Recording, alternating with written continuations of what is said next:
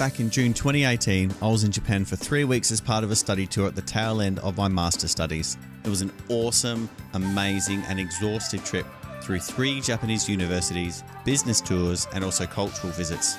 This was only the second time I'd ever been to Japan, but it's the first time that I had been visiting in a business or a study capacity. I'll post a link in the description if you want a more exhaustive overview, but if you get the chance to attend a study tour to Japan in the future, especially once those borders reopen, I'd highly recommend you look into it. While the schedule was tight, thanks to a lot of planning, I managed to squeeze in some nerd shopping.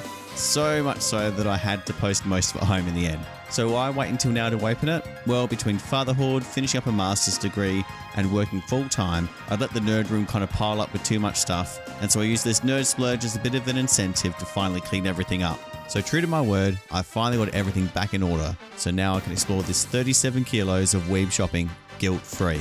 Since it's been well over 2 years, there were a lot of surprises in the mix. While console games dominate my nerd shopping, I've also got some arcade hardware, some toys, figures, manga, and a little bit of merch as well too.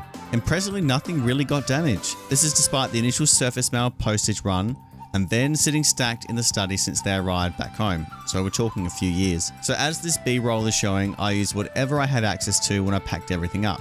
So plastic and paper bags, newspaper, tape, and bubble wrap. It was all in there. I even found some notepaper I used to cushion some stuff as well. I just took whatever I got. If you find yourself posting stuff home while you're visiting Japan, I'd recommend checking out the detailed guide we have on the Anime Inferno website, which I'll link to in the description as well. While I was originally thinking of recording all the unboxing of stuff one by one, but I don't think I'm quite entertaining enough to make that worthwhile. So instead, I'm going to talk over some quick cuts of everything to keep it all going at a solid pace. So let's get started. So first up are some magazines that I picked up. You'll see I flicked through some random gear I found in Akihabara initially, but the better stuff follows. So on my first day in Kyoto, I wandered around to a nearby 7-Eleven to grab some cash. And while I was there, I picked up the current issue of Weekly Famitsu, as well as a weekly Shonen Jump. The issue of Nakayoshi, which is still sealed with all the merch intact, was from a trip to Animate in Ikebukuro.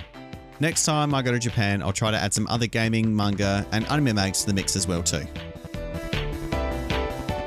So next up are the toys. I finally picked up a few box Transformers Masterpiece toys, starting out with this Hot Rod, which is complete with all of his crazy accessories, including the fishing rod. I was super excited about bringing home some Transformers, especially the big box ones that we'll see at the end of this section. I also found one of the Virtua Fighter Figmas I've been wanting for ages in Akihabara, same with the Revoltech Ava Unit 1, which looks really cool in the store. I remember thinking about grabbing some Macross stuff and a few other things while I was there, but I was worried about posting them home safely. I don't have a stack of figures, toys or statues around the place at home, but it was awesome wandering through Ami Ami, Suru and some of the other places while I was there. Oh, and rounding out the toys and merch is this cool Cardcaptor Sakura character stand thingy of Kero-chan. Now it's arcade time. Not a massive haul, but I grabbed some gear to use in my Astro City cab at home. First up are a few Naomi GD-ROM titles I snapped up for a really nice price. While I can net boot these on my NetDim, I still really enjoy playing original games on my hardware, even if it's less convenient than other solutions. The CPS2 boards are a real highlight though. X-Men Children of the Atom was a revelatory fighting game when I first played it in '95, so it's great to have a PCB of it. I also have a soft spot for Pocket Fighter as well. This one is missing the label, but the store demoed it on their Super Gun before packing it up, so it's all good. They also threw in plenty of repro gear, which I thought was a really nice touch. Starting off with the retro games is Castlevania on the MSX. I actually haven't picked up an MSX yet, but I splurged in this cart when I found it. This way, when I finally get off my ass and pick up an MSX for myself, I'll have something interesting to play on it. Now, Famicom games. I was more of a Sega kid growing up, so my knowledge of Famicom games aren't quite as good as the Master System, or for many of the other consoles that followed on from Sega, Sony, and Nintendo. So for this trip, I prioritized titles I wanted, but didn't already have in my collection like Popeye and Ice Climbers, and then I picked up some other titles based on, just the developer or the publisher. That's the reason why there's a lot of Capcom and Konami titles in here. It's not for a lack of love for the NES, because I really enjoyed the system's library, but I was short on time when I was able to squeeze in a shopping trip between lectures and other commitments, so I had to compromise accordingly. No regrets from here though, and while we're a long way from the time when you pick up buckets of amazing Famicom games for 50 yen, I was really happy with my choices, though some of these carts needed a super thorough cleaning afterwards. Seriously, they were really gross, and I've cleaned hundreds of carts over the years. Next is the PC Engine. There's not really much here, just the Ninja Warriors and PC Engine 2 on HuCard. I would have liked some more HuCards to add to my pile at home, but I got distracted by other systems, and cheap PC Engine stuff's a bit hard to come by these days. Next up are the PC Engine CD games though. In this case, I kinda just jumped at a whole bunch of stuff as long as it wasn't an obscure RPG or too expensive. So nothing mind-blowing here, but I'm happy with what I brought home.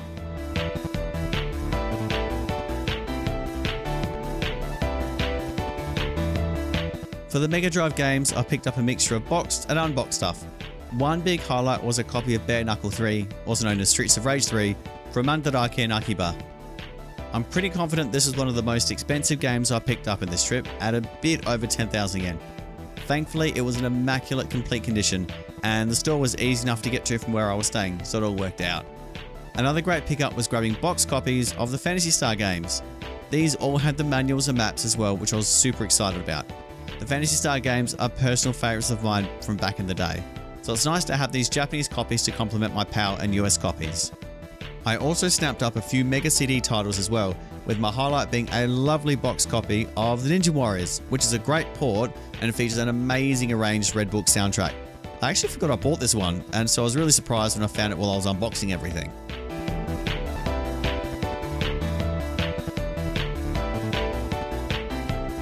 I grabbed a couple of random Game Boy games from Book Off as well. Nothing too crazy or interesting here, I think. I just focused on titles that were recognisable based on the cart stickers. Now, if Book Off were throwing stuff up for 100 yen each, I probably would have grabbed a whole heap of stuff though. Next is the other 16-bit beast, which I came home with a lot of titles for. While I'm a Sega kid at heart, I really love the SNES, and boxed and loose carts are plentiful for decent prices in Japan. And in the end, the SNES probably wins the prize in terms of sheer volume of titles I sent home. I went into the trip with a targeted wishlist for the SNES, and I found a lot of success. The big difference for the SNES between my last trip and this one are the amount of box games I picked up, which was a lot of fun. The highlights for me were Sailor Moon Another Story and Seiken Densetsu 3. I bought 2 copies of the latter as I found a fancy one later on in the trip, although I think the nicer one was close to 4,000 yen, so it was a bit more expensive. You'll see some other RPGs in here as well. For these titles, I'm thinking of desoldering the mask ROMs and installing fan-translated code instead, so I can play them in English on original hardware. My Japanese is very poor, and I don't quite have the time and persistence I used to have as a teenager to play through RPGs in Japanese anymore, so I'm thinking this might be a fun exercise, and I can always put back the original mask ROMs down the line. You'll see a lot of loose carts here as well. For cartridge-based systems, I'm happy for loose games if the price is right, or if I'm not being too obsessive about the game. But for disc-based games, I'm really picky and only like to pick up boxed versions, preferably with a manual. I don't think there's anything too unusual or rare in this mix, at least nothing that stands out, and certainly nothing too expensive. The boxed Wario and Mario was a surprise find though. I picked that up at Ojimakan in Kyoto, along with a lot of other reasonably priced games. I was happy to grab Rockman 7 on cartridge though, and I'm looking forward to playing Panic in Nakayoshi Land. I don't quite know what to expect out of the Mohojin Guru Guru games either, considering that the anime and the manga are parodies of old video games, but they weren't expensive, so, I picked them up. Otherwise, it's a decent selection of fun SNES games that manages to fill some holes in the collection back at home.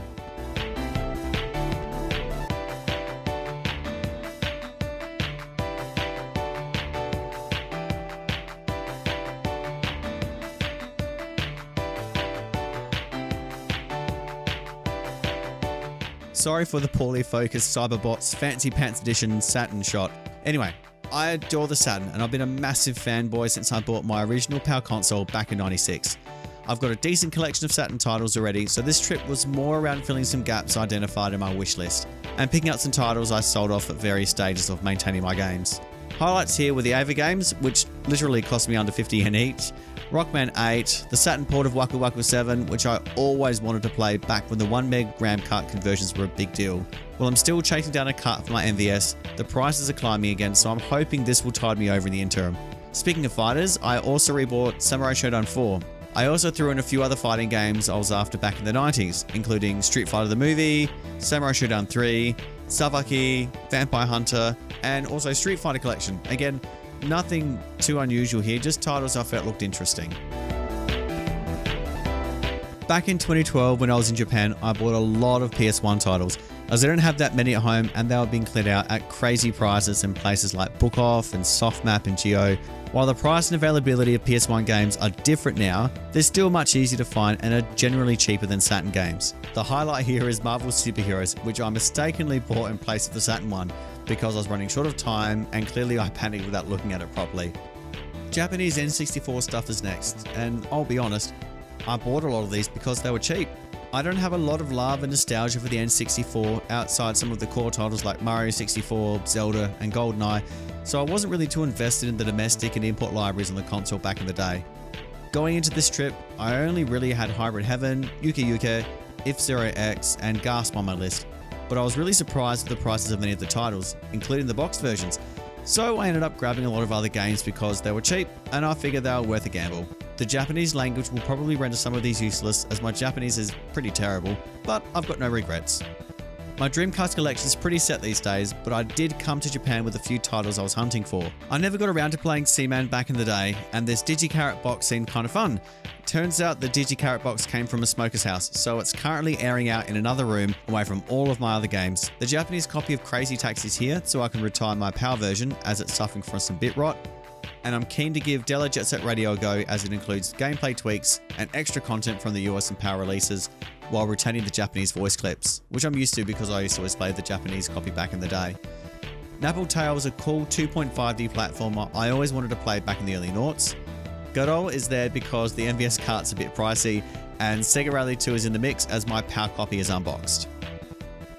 Moving on to the GameCube, and I had more luck than I was expecting. I was after the Naruto Cell Shaded Fighters, as I used to love playing these with my brothers back in the day, so it was great to pick these up for surprisingly good prices. In fact, while there weren't a lot of GameCube titles around the place, the prices on the whole were a lot better than I was expecting.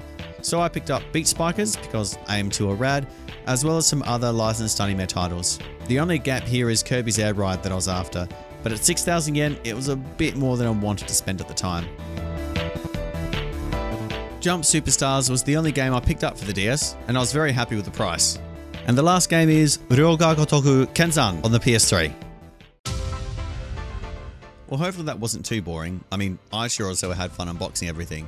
So while we watched the B-roll of me fastidiously cleaning old carts, I wanted to point out that if you want a more detailed rundown of where I bought the stuff in this haul, I'll link out to the specific section in the article in the description. The stuff I didn't cover in the video were the merch, toys, clothes, and lollies I picked up along the way, as these came home in my luggage as gifts for my amazing family who let me run off to Japan for nearly 3 weeks and then had to put up with me hammering out research papers as soon as the group arrived back in Adelaide. I also grabbed a handful of Japanese LPs and EPs, which I also packed in with my luggage, as these were last minute purchases. Literally, my record shopping happened on the day before we left. If people are interested in Japanese records though, I could look at some videos on these in the future. Leave a comment, let me know. Speaking of which, if you enjoyed the video, leave a comment below or, give it a thumbs up. You can check out the Anime Inferno website at animeinferno.com.au, follow us on social media, and check out the description for any links I've mentioned throughout the video. Thanks guys!